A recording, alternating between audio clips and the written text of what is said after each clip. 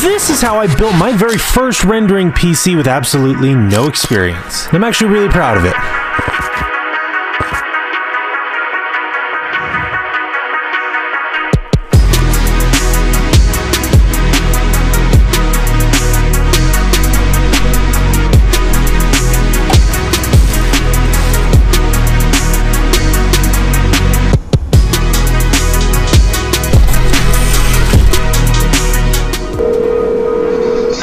I need your help.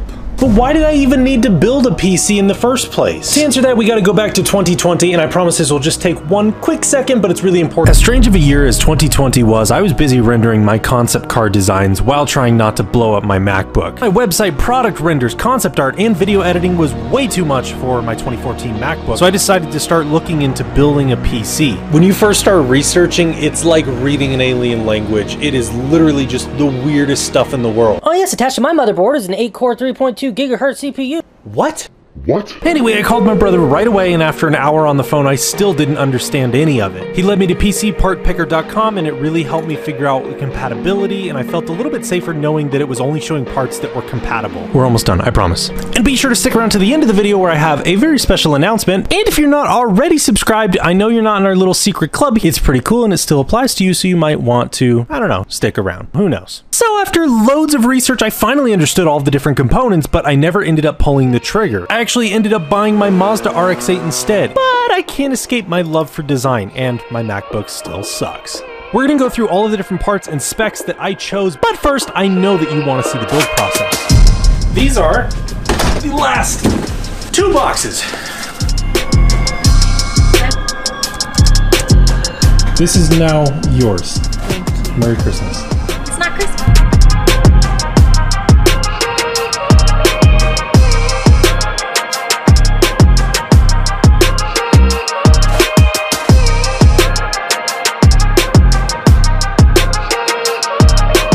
I have no clue what I'm doing.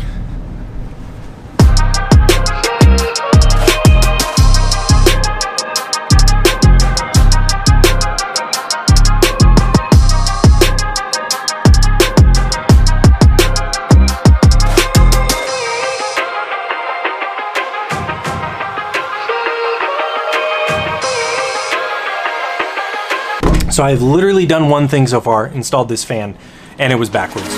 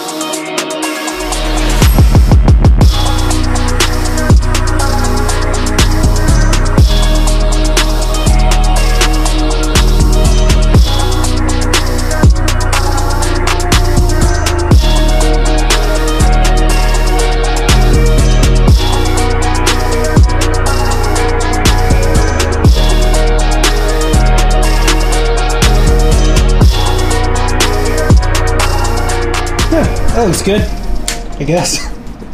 Now this? Oh snap. It's got lights. There's another light. What's that light? Oh, it's RGB. I hate it.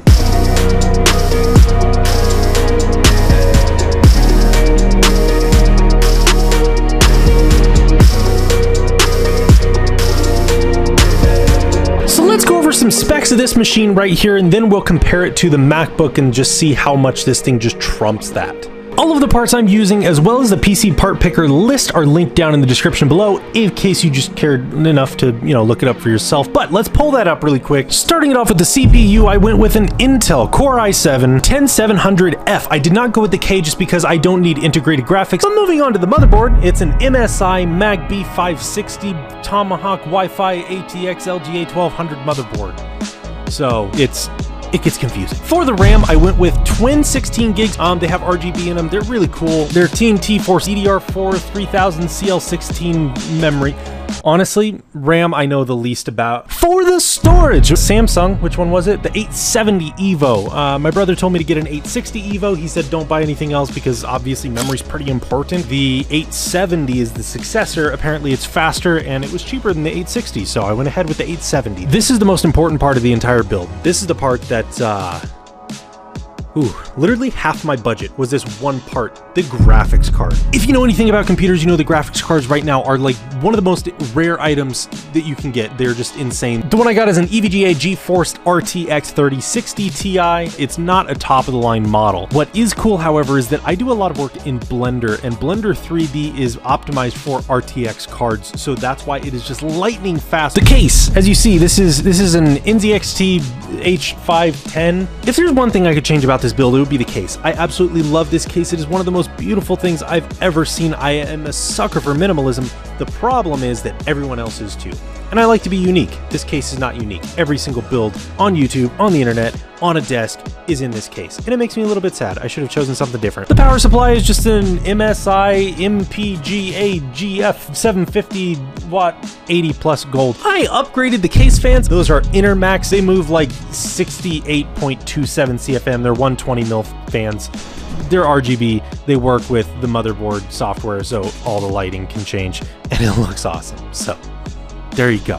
And that concludes the actual PC build. We're now getting into some accessories here. For the monitor, this thing's out of stock now. I mean, most of these parts are out of stock. They come in and out of stock and change price all the time. For the monitor itself, though, I went with this MSI monitor. It's a 34-inch ultra-wide, which means it's a 21:9, I believe is the ratio.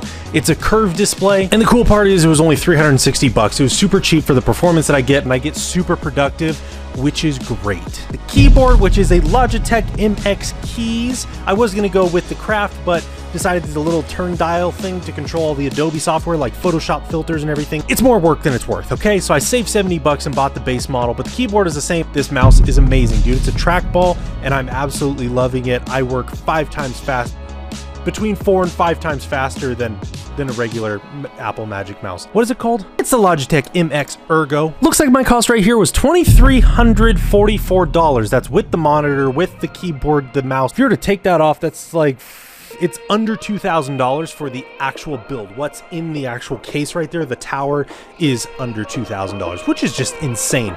Now let's get into some performance, because that's what really counts, my dude.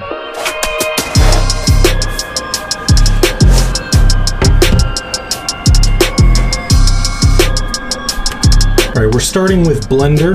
Boom, there it is. It's the lime green Nissan Z that we just did last video. This green Nissan Z was actually the last video I did on the MacBook before upgrading to the PC. So from now on, the videos are gonna be insane. That last video sucked, man. It was just so much processing power. I almost blew this computer up like 4 times in a row. Render image. It is only rendering 64 samples, and here's the resolution. So we're still waiting. I don't know if you can hear that, but all the fans kicked on. I think it just died. Dude, it literally just died. The battery died. All the fans just kicked on as much as they could, and it literally... I gotta plug it in, just because that's not a good enough test. I actually need to see how long it's going to take, not that it just literally dies. Oh my god. You see what I mean? You see how much this sucked? Alright, we're in my kitchen. You know why? Me either. Just kidding. It's because I didn't have enough plugs. Well, there's that. I can literally feel myself getting older just waiting for it. Yo, something just popped up. There we go. It's been going for 5 minutes and it just started. It says the time left is 11 minutes. So it's not insanely slow, but I definitely can't render any animations, especially at 30 frames per second. That would take like a week. I also want to mention that render right there actually doesn't have a background, so it's only rendering the car. No environment, no crazy lighting, nothing like that. That's insane that it took, what, 15 minutes just to render that? Boom, there it is. And check this out. I can literally go rendered in the viewport and it has no issue. That's literally, that's rendered. I'm looking at it. That's insane. And right now it's still set to CPU, so let's set it to the GPU. That's the graphics card, not the processor. I just turned on viewport denoising, so that's what I'm talking about. The RTX card, look at this, dude. It's literally denoised. So all that pixelation that goes on here where it's trying to calculate the data, look, boom, gone. And that right there is why the RTX is a monster, even though for gaming, it's not that great of a card. Render image. So right now we are rendering on the CPU, not in the graphics card right now. So my CPU is really not built to be anything crazy. Really, it's the graphics card that's supposed to be insane. Check this out. Time remaining 2 minutes. So under 5 minutes total for this render as compared, that's 3 times faster. That's just my CPU is 3 times faster. That's crazy. Let's cancel this and start on the graphics card.